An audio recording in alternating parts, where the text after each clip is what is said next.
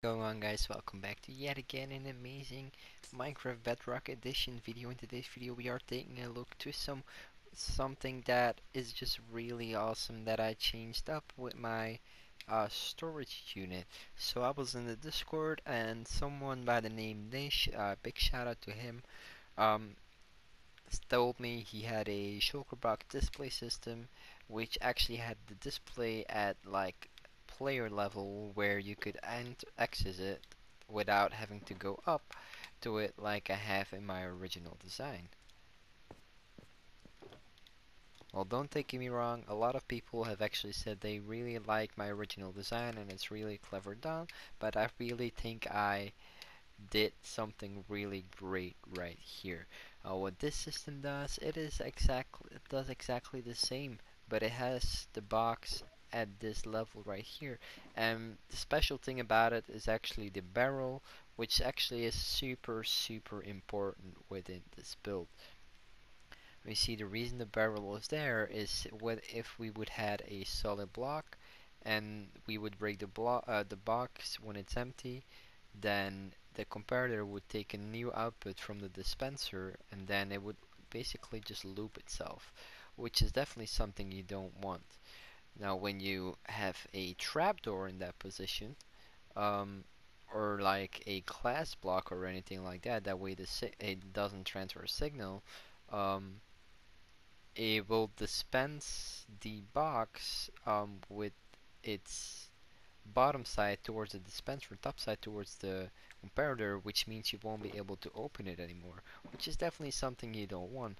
This is the best option that I found is basically this barrel does not allow redstone to travel through it, but it is still allowing the dispenser to put it with its face, with its bottom part on top of the barrel, which means you can perfectly open it. Um, and yeah, let's actually go ahead and show you guys. Now we were just run out of boxes right here in this scenario, and actually I think we should clean this out first. There we go.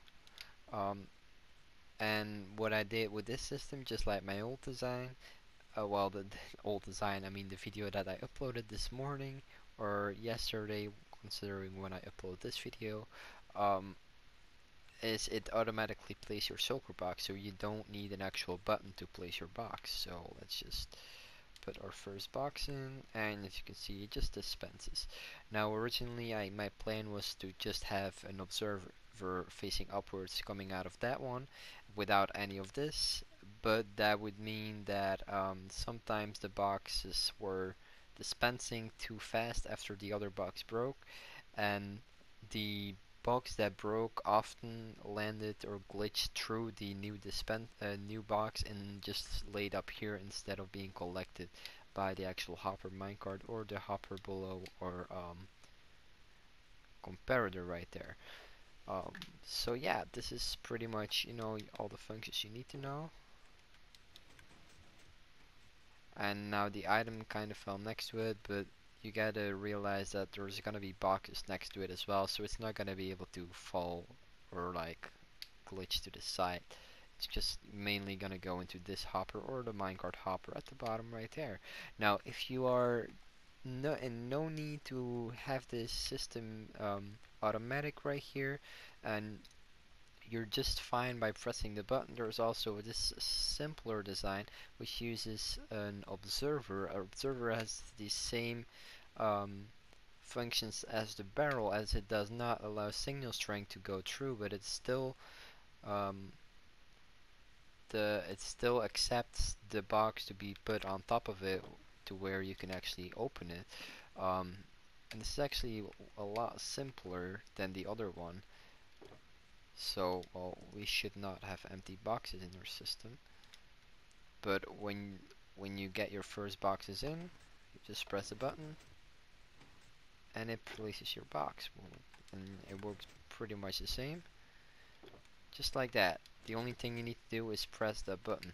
I mean, I would always prefer the automatic one, but this, people that just don't not really bothered about that. And if you're not, you might be better off building that one. With that being said, I hope you all enjoyed this video. Big shout out to Nish for bringing me up on this ID, and I hope to see you in the next one. I hope you have a great day. Peace.